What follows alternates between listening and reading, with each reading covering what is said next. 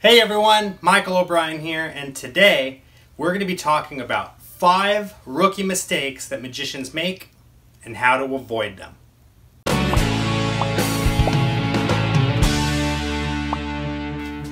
Hey everyone, thank you so much for checking out this video. Before I jump into it, I just wanted to let you know I'm going to be offering a free PDF and audiobook copy of my booklet, How to Magish, the Beginner's Guide to Becoming a Professional Magician. If you guys would like to get your hands on this and learn even more in-depth advice from magicians, please visit obrienmagic.com/signup. I'll go ahead and leave a link in the description below. You're going to get the audiobook as well as the PDF 100% for free just for signing up for the newsletter. Thank you so much for checking this out, and thank you so much again for all of the support. I really hope that you guys are enjoying these videos. If you're new to the channel, make sure to click the subscribe button because a lot more of this content is going to be coming out every single day, every single week, every month, every year, forever. Okay, maybe not forever, but for a while.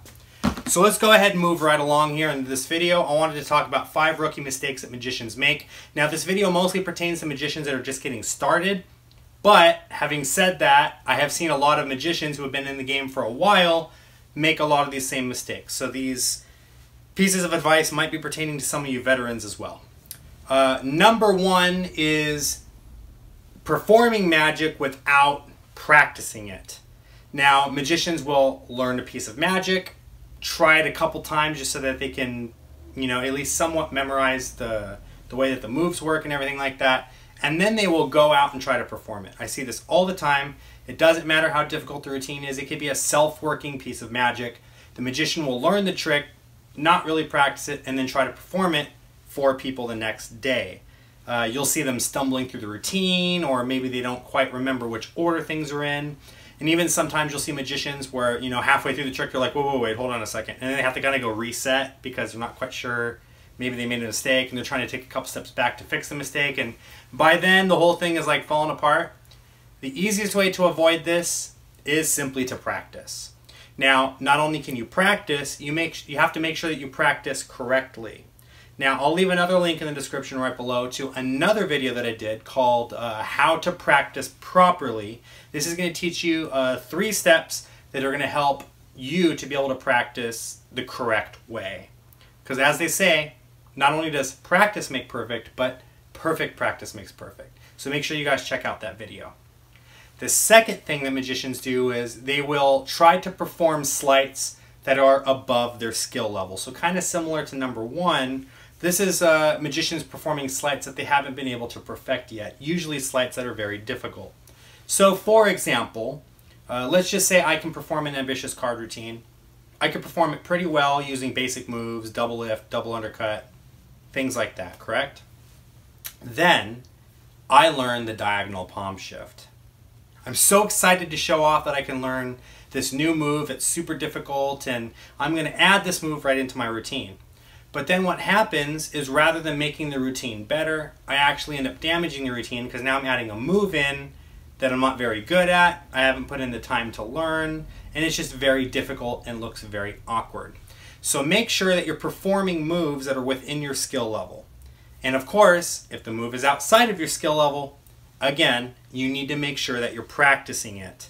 It's not a terrible thing to perform easy sleights. In my ambitious card routine, I perform a tilt, a double lift, and a top change. Those are like the only sleights that I perform in my ambitious card routine.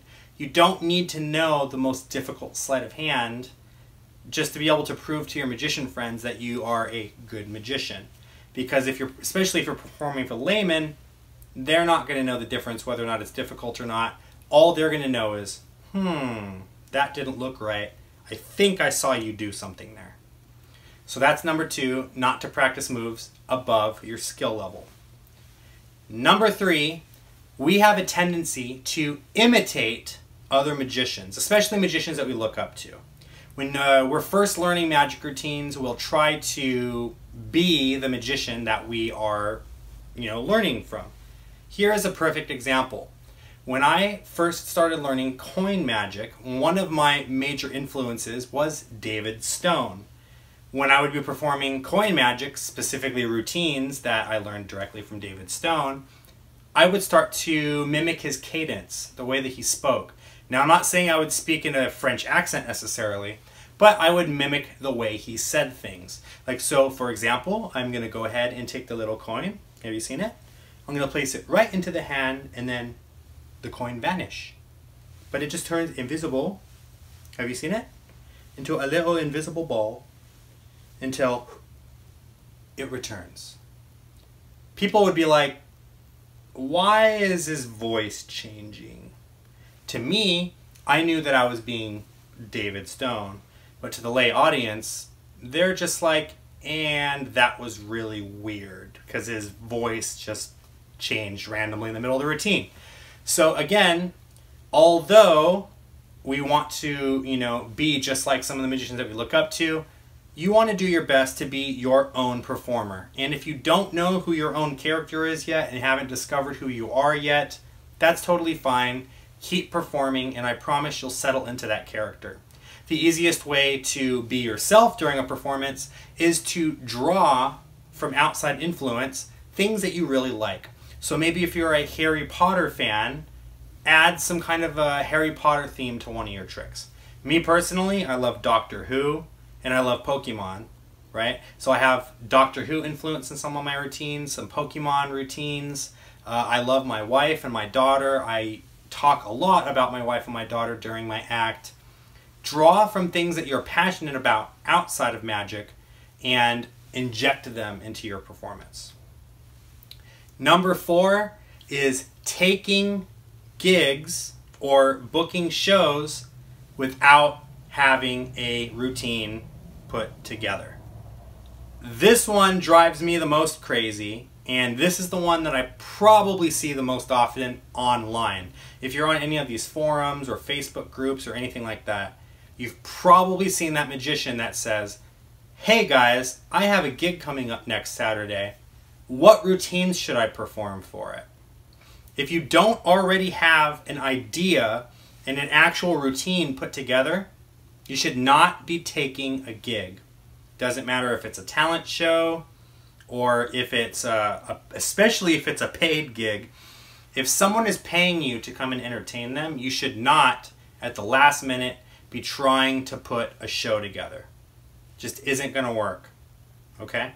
So again, it's very, very important that you have an actual act put together so that you are not scrambling at the last second to try to get something to perform for people. And the 5th thing that you guys should avoid, the 5th rookie mistake, and this is a weird one, so sit with me for a minute, is not to challenge your audience.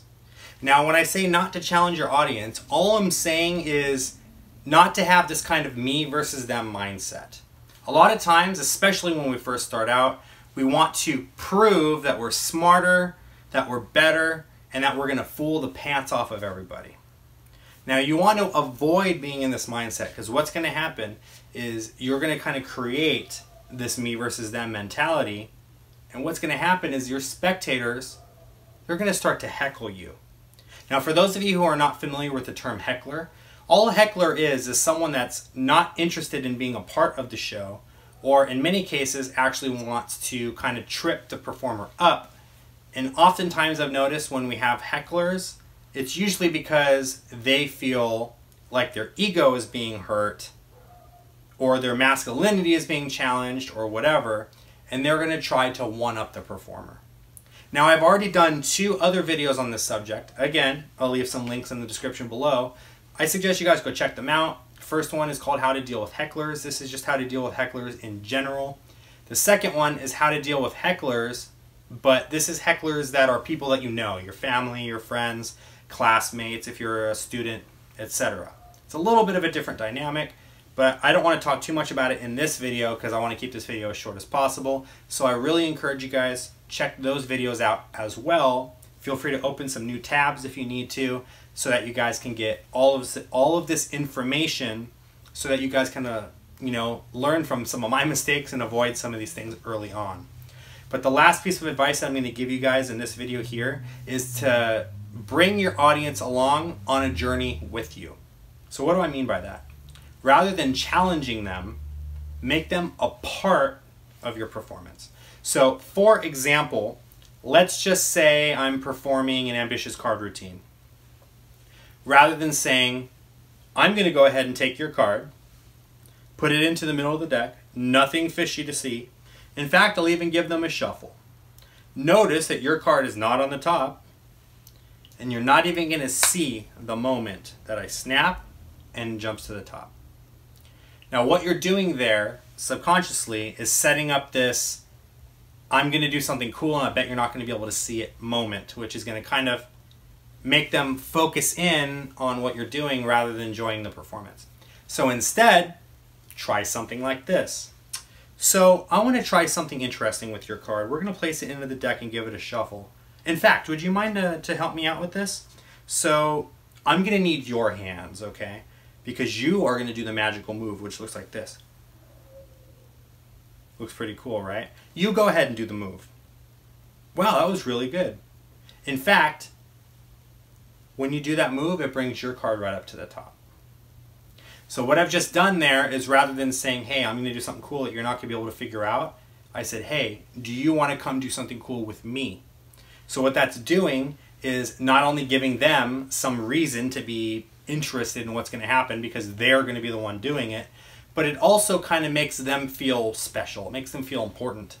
It's not, oh, I just got to sit here and watch the magician and try to figure it out. But it's rather, you know, oh, wow, I get to try to do it myself. You know, so it's going to make them more willing to cooperate, to suspend their disbelief a little bit more, and to just relax and have fun. The more relaxed the audience is, the more willing they're going to be to just kind of chill and watch the show and enjoy it for what it is, rather than sit there and try to pick your routine apart and figure out everything that you're doing. So anyways, those are my 5 tips, advice for anyone that is just starting out. And again, if you've been doing magic already for a while and you notice that you're kind of doing some of these things, I suggest that you guys try turning some of those things around because it's going to make your performance so much easier. Anyway, thank you so much for watching this video. If you enjoyed it, don't forget to subscribe. Please check out the links in the description. Watch all of those videos. I know I link a bunch of stuff in the description, but I want to give you guys as much value as possible.